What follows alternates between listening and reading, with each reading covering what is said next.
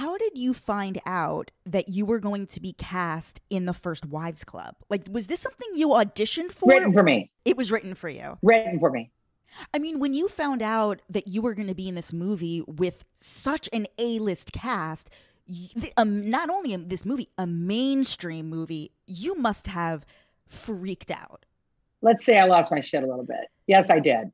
To be with Diane Keaton, Goldie Hawn, and Bette Midler was and all three of them. And I had I had a ridiculously great relationship with Goldie. She would come to my shows.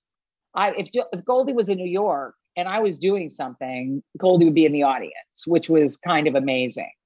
You know, she saw me do Lil Abner. She saw me do On the Town. She saw me a couple times at Joe's Pub. She was, she was a supporter. She was fat. You are famously dear friends with one of my other favorites, Sandra Bernhard.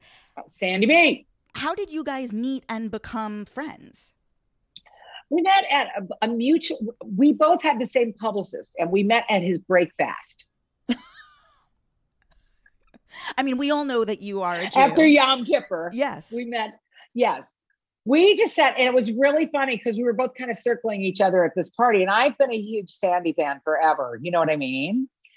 But what we bonded over was being gay pariahs. I know that's going to sound very odd, but we were calling ourselves gay pariahs because the mainstream of the queer community did not like us.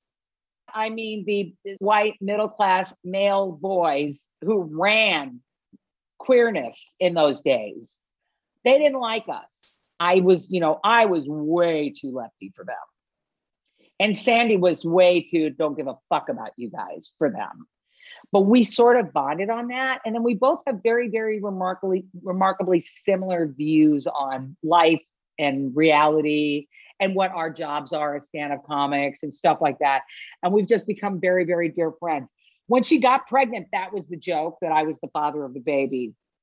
When they would go, well, they would go like, who's the father? And she'd go, Lea DeLaria. It's like, in a Sandy way. Oh, it's Lea DeLaria. I love that. Were you around during the Madonna era of her life? No. That was in the late 80s. I was always Team Sandy in that one, by the way. Of course. Team Sandy. Long story short, it does seem like all signs are pointing that Miranda is going to be gay in the Sex and the City revival. I don't think I'm allowed to talk about this, but I actually know everything. Are you in it?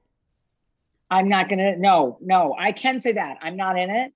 I know everything because Cynthia Nixon and I are friends. Okay. Your closest friend and your ex runs that Sex and the City costume. Chelsea Fairless. They document all of the outfits worn on Sex and the City. And they're both so dry and so funny. And they have a book out called We Should All Be Mirandas. I mean, exactly. Miranda was always the queer one. Let's face it. Yeah, well, let's face it. Miranda should have been a lesbian from the beginning. Well, remember, there was that episode in season 1 where some people at her office think she is gay, and